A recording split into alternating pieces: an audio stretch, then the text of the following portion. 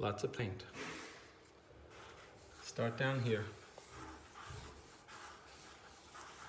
Get that paint off of the brush. Invert the brush. Look at the angle. You're going to turn it on its unnatural side.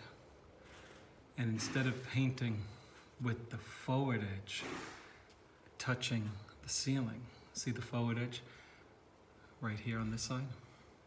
You're going to invert it and you're going to paint with the rear edge. Look how beautifully it comes out. Look.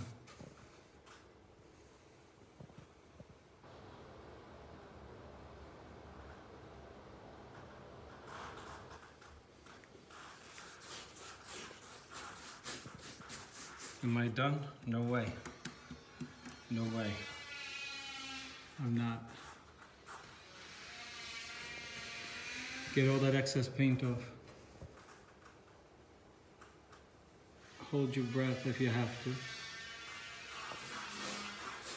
Is the line perfect yet?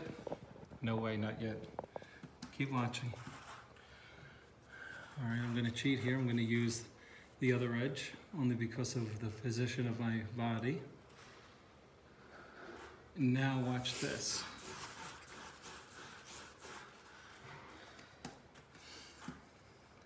So on the first time I went this way, now we're gonna hit it this way and complete it. Same way. Use the weak edge of the brush, come in, close up any ups and downs on that line, make it beautiful.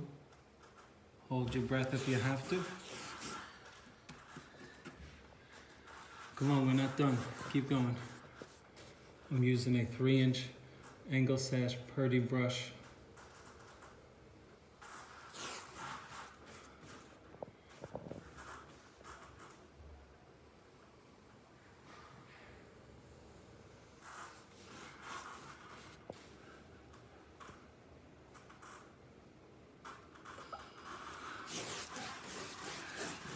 Keep going back and forth.